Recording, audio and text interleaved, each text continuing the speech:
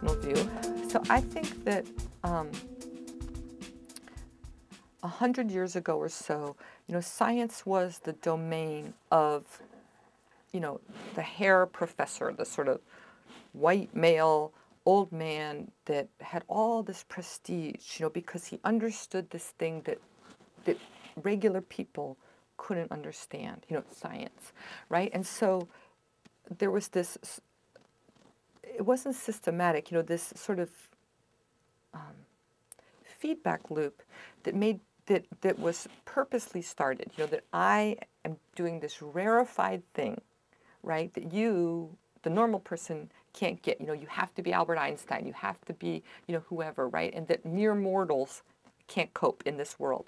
And that has made it so that people are afraid of science. They think it's too hard, and then they also have this stereotype of this old guy like, why would I want to be like that? These guys were never athletes, right? And so I think that there's this stereotype of these boring, asocial, drones. That's who becomes a scientist. I can't tell you how many times, I've gone to a dinner party, and and these are learned people, or anyone, where they say, what do you do? And I say, oh, I'm a geneticist. And the hand comes up, and they say, oh, in 4th grade, my teacher, and I couldn't learn science, blah, blah, blah, and I couldn't learn science from then on. If I were to say, oh, the Renaissance, I never got the Renaissance, or, oh, French literature, oh, or, oh, businessman, oh, like I would be considered a moron.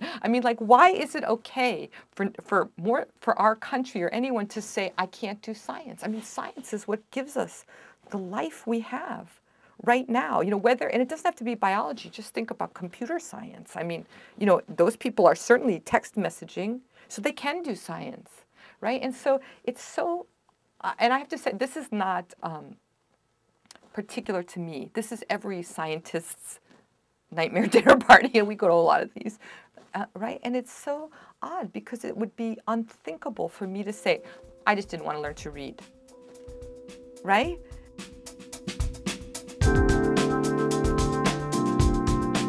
How many heroes do you know in science, right? If an athlete were to walk down the street, you would instantly recognize him.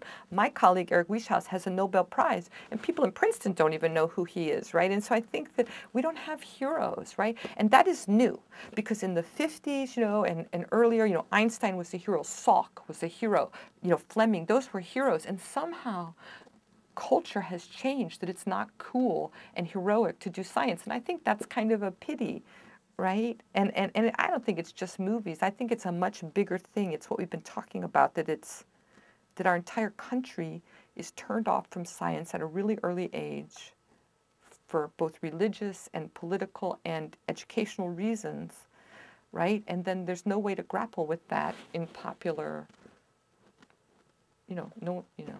the people who are going to watch this show are already self-selected, your show, to be able to say, maybe I could learn something about science, right? And otherwise, they're not going to watch this.